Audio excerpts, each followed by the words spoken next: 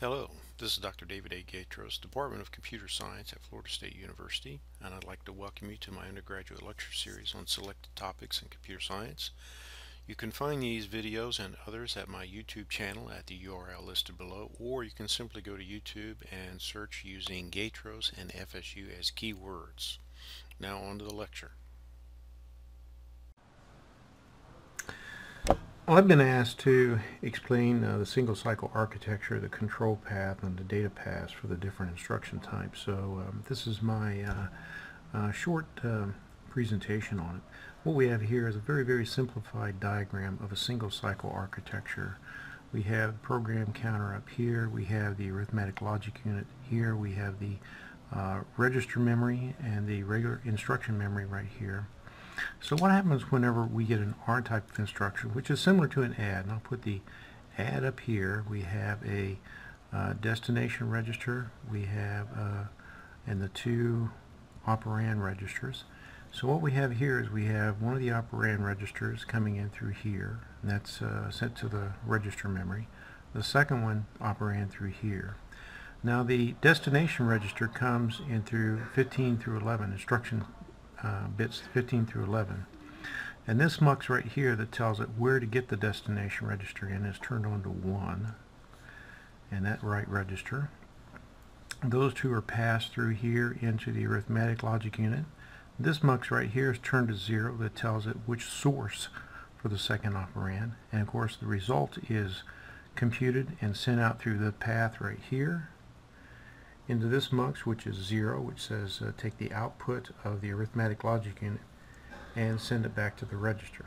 The register write bit is turned on to 1, and that completes that cycle. Now for the next instruction, the program counter, the address is sent up here, 4 is added to it, comes down to this pass. The mux right here is turned to 0, which means it is not a branch, and it's turned 0 here, which means it's not a jump, and the address plus 4 is sent back to the program counter for the next instruction. That is the R-type instructions.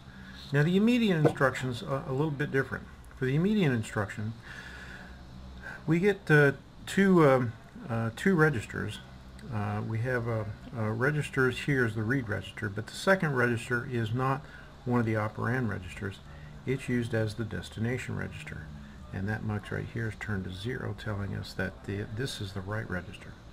The second operand actually comes from the immediate field, which is sent down here, and the 16 bits is extended to 32, and both the first register and the immediate field is sent to the arithmetic logic unit, and that result is sent back to the right register, and the next instruction is calculated the same way.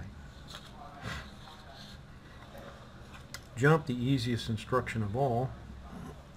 Here we see the instructions. The 26 bits is sent up here. It's extended to 28 and sent on. The mux right here is turned to 1, indicating that it's a jump, and then the program counter is updated, and then it just branches to that instruction. The last one is a branch instruction, and the branch instructions similar to a jump instructions. The difference being that the jump instruction just sends an address. The branch instruction is a conditional instruction, and the location of the branch, or the place it's going to go to, is based upon the program counter plus 4, forward or backwards. So here we have two registers coming in. Let's say we're branch on equal. It's going to come in here.